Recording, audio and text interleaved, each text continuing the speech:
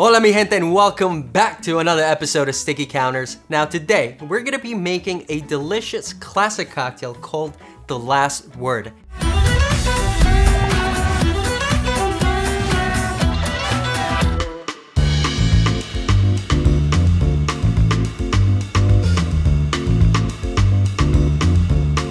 Now this beautiful cocktail was actually a prohibition-era style drink that was created at the Detroit Athletic Club.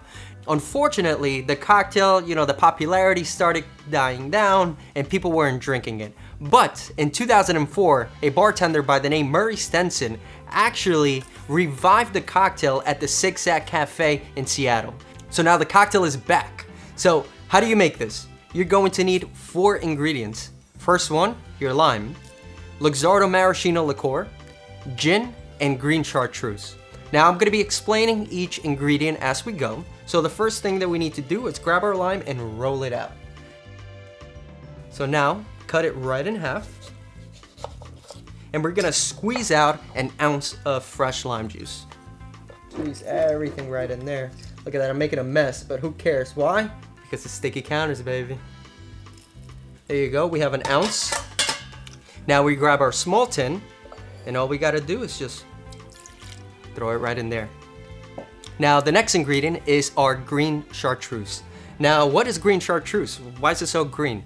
Well, this is an herbal liqueur that was created in 1737, made by monks. Now it has about 130 different herbs and spices, which is gonna be really nice in this drink. We're gonna be adding an ounce of this liqueur right in there. Now the next ingredient is our Luxardo Maraschino Liquor. It's gonna give that oomph that we want, some sweetness that we want in the drink as well. So we're gonna be adding an ounce of that.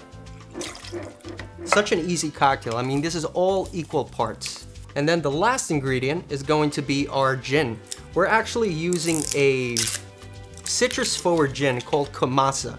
This is a Japanese gin made from tangerines. So the tangerines are actually called komikan.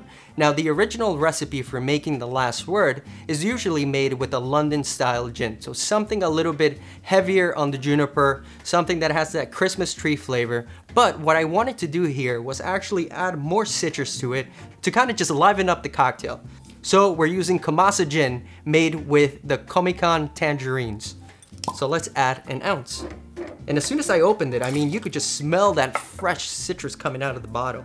It's beautiful. So let's set that to the side. Let's grab some ice. Throw it into our tin. Grab the big shaker. Hit it 2 times. 1, 2. Flip it over. Think of your favorite song and just start shaking up the cocktail.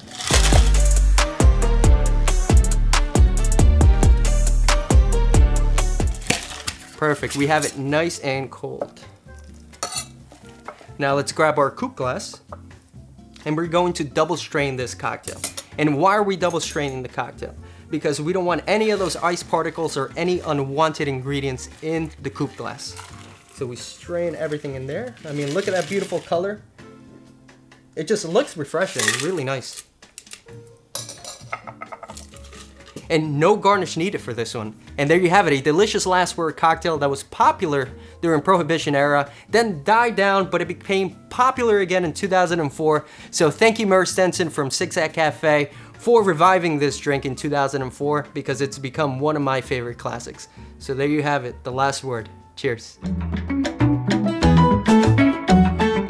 If you enjoyed this video, please make sure to hit that like button. If you have any questions, drop a comment below. And if you want to see more content like this, hit that subscribe button and ring that bell. And I'll see you next time. Cheers.